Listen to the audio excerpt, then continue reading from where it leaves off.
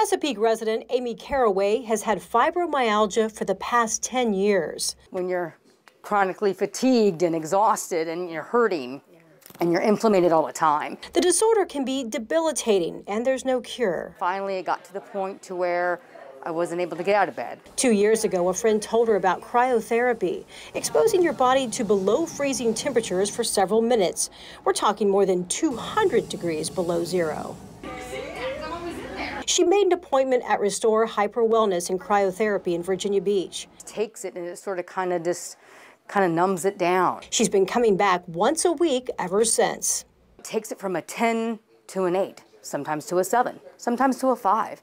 We know that cryotherapy works and it helps decrease inflammation in the body. Dr. Ryan Light tells me that cold therapy has been used for years. Cold ice baths have been used for a variety of ailments, but cooling the body this low, this fast is new, and he says it can be very effective. When we swell up a joint really big, or with arthritis or any of those things, what happens is that pressure is what causes the pain. So it slows down the pain and inflammation so that your body can heal more slowly instead of an over response. I wanted to see for myself what it would feel like to stand in a canister in your birthday suit in sub-zero temperatures.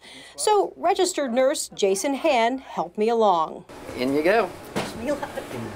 They give you gloves, socks, and slippers to prevent frostbite, and you can wear your underwear, but nothing containing metal. Again, if at any point you feel like it's too much, we can stop. As the temperature in my pod started plummeting, I automatically started moving around to stay warm.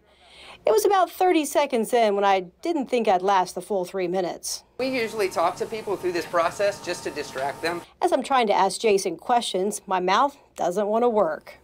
Whatever, I can't talk right now. I tell you what, you can't talk because you're there. You're at negative 225. I almost feel like I have icicles on my skin. Woo! After 3 minutes, I'm out.